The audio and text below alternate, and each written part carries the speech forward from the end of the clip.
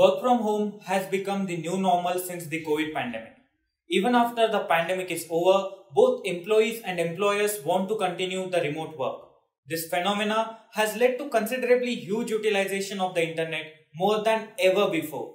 People nowadays spend most of their hours on internet, often without specific measures to ensure a secure session. Not only individuals, corporations across the globe that host data and conduct business over the internet are always at the risk of DDoS attack.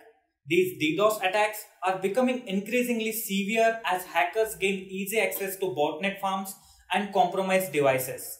According to Cisco's yearly internet study, the volume of DDoS assaults would more than double by next year. In addition, the average number of recorded DDoS assault every day is approximately 28.7 thousand attacks. I think these statistics are enough to understand why you should learn about DDoS and its prevention measures. And to exactly help you do that, we have brought this interesting session on what is DDoS attack and how you can prevent it. But before we begin with this session, make sure to hit that subscribe button to never miss any technical update from Intellipaat YouTube channel. But before we begin with the session, we shall look into the agenda for this session. We'll begin this session on a friendly note by understanding what DDoS attack is. Later, we'll glance through the types of DDoS attacks. And finally, we'll learn about the preventive measures to become prone to DDoS attacks. I hope I have made myself clear with the agenda. So without wasting any time, let's get started with first topic of this session, what is DDoS attack?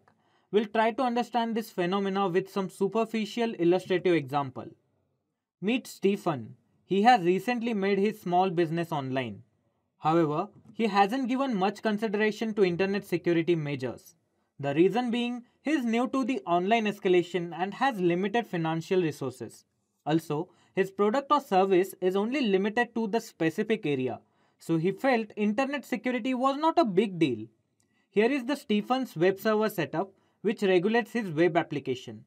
When a customer uses the Stephen's website to check out his product or service, the customer streams continuous request for service access that reaches this web server, and later solely this web server caters those requests continuously.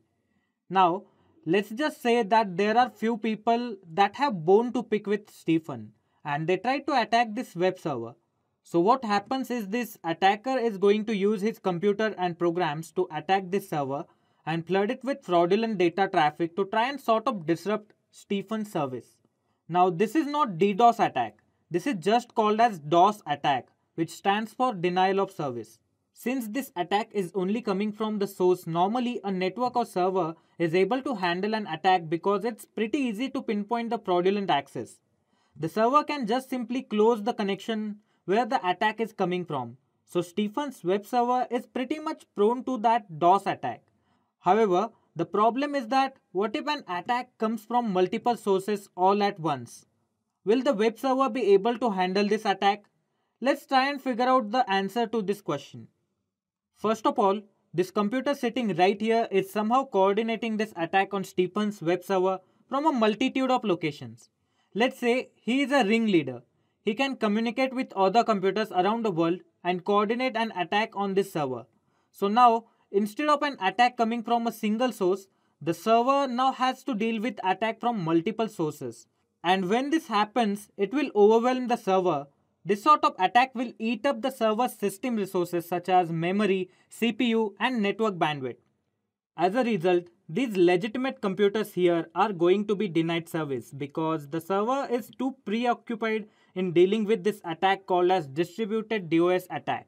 So guys, basically DDoS is a cyber attack on a specific server or network with the intended purpose of disrupting that network or server's normal operation.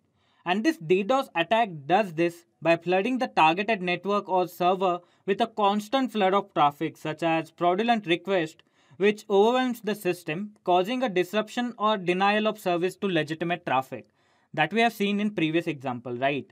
Now coming back to our simulated attack, the web pages that legitimate users want to access are either not going to load or they are going to be very slow in loading, and users will get that familiar spinning wheel of lag on their screens. So if this happens, Stephen's website and server both will go down, leading to a few days of business loss. Now the next most obvious question you guys can think of is how does the attacker gets other computers to get involved in this DDoS attack or a cyber felony? Now the answer to this is pretty straightforward. No one will actually wish to do a cyber felony, right? But there is no need for people's consent. The attacker will develop a malware program and will distribute it over the internet. They will put it on things like websites and email attachments. So if a vulnerable computer goes to these infected websites or opens these infected email attachments, the malware will be installed on their computer. And without even knowing about it, they will be recruited for performing a DDoS attack with the other set of vulnerable computers. This army of recruited computers is termed as botnet technically. The ringleader will coordinate this attack by providing commands over the botnet, and web service will be compromised within just few minutes. Now that you guys have understood what DDoS is and what it is aimed at, we'll look into its different types. The first type of DDoS attack we have is volume or network based attack. These attacks use massive amount of bogus traffic to overwhelm a resource. The targeted object for this attack would be website or a server. To sort of give you example, this attack includes ICMP, UDP and spoof packet flood attacks. The size of volume based on attacks is measured in bits per second, and they particularly focus on clogging all the available bandwidth for the server and thereby cutting the supply short. Several requests are sent to the server, all of which warrant a reply, thereby not allowing the target to the general legitimate users. Next we have is protocol level attack. These attacks are meant to consume essential resources of the target server. They exhaust the load balancers and firewalls which are meant to protect the server against DDoS attack. These protocols attack include SYN floods and Smurf DDoS among others, and the size of these attacks is measured in packets per second. Finally, we have application-based attacks. Application layer attacks are conducted by flooding application with malicious crafted requests. The size of application layer attack is measured in requests per second.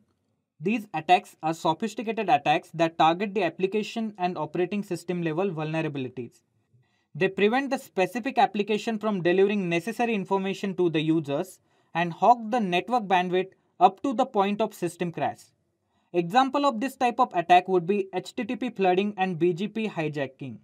A single device can request a data from server using HTTP post or GET without any issues. However, when a requisite botnet is instructed to bombard the server with thousands of requests, the database bandwidth gets jammed and it eventually becomes unresponsive and unusable. On that note, I hope we have built up some good knowledge base over the DDoS cyber threat. Moving forward, we'll look into preventive measures to sort of defend yourself from these DDoS attacks. The first prevention measure we have on the list is employ load balancers and firewalls to help protect the data from such attacks. Load balancers reroute the traffic from one server to the another in DDoS attack. This reduces the single point of failure and adds resiliency to the server data, whereas a firewall blocks unwanted traffic into the system and manages the number of requests made at a definite rate. It checks for multiple attacks from a single IP and occasionally slowdowns to detect DDoS attack in action. Next preventive tip we have is detect an attack early and mitigate the damage beyond that point. Once you have detected the attack, you'll have to find a way to respond. For example, you'll have to work on dropping the malicious DDoS traffic before it reaches your server, so that it doesn't throttle and exhaust your bandwidth. Here is where you will filter the traffic so that only legitimate traffic reaches the server. By intelligent routing, you can break the remaining traffic into manageable chunks that can be handled by your cluster resources. The most important stage in DDoS mitigation is where you will look for patterns of DDoS attacks and use those to analyze and strengthen your mitigation techniques. For example, blocking an IP that's repeatedly found to be offending is a first step. Next tip we have is switch to cloud service providers like AWS and Azure. Cloud services offer a high level of cybersecurity, including firewalls and threat monitoring softwares that can protect your assets and networks from DDoS criminals. The cloud also has greater bandwidth than most private networks, and it is very unlikely for it to fail under the high pressure. Additionally, reputed cloud providers offer network redundancy, duplicating copies of your data systems and equipments. Then we have use content delivery networks that have redundant servers. A CDN distribute your content and boost performance by minimizing the distance between your resource and end user. It stores the cache version of your content in multiple locations, and this eventually mitigates DDoS attack by avoiding a single point of failure. Final tip on our list is allocate more bandwidth to prevent clogging of data. Since the DDoS attacks fundamentally operate on the principle of overwhelming systems with heavy traffic, simply provisioning extra bandwidth to handle unexpected traffic spikes can provide a measure of protection. However, this solution can be expensive since a lot of that bandwidth is going to go unused most of the time. That's all we have for this session. I hope this session was informative. If you have liked this session, a thumbs up to this video will be much appreciated. Also, if you have any queries about the content covered in this session, please drop them in the comment box below, and our 24/7 team of experts will be delighted to resolve all of them. Until next time, I wish you all the best in exploring the world of digital technologies. Just a quick info guys, Intellipaat provides an advanced certification in cybersecurity by EICT Academy IIT Guwahati. You will get to learn the most important concepts such as ethical hacking, penetration testing, and network security in this course. You'll get to learn from IIT faculty and industry experts. Reach us out to know more.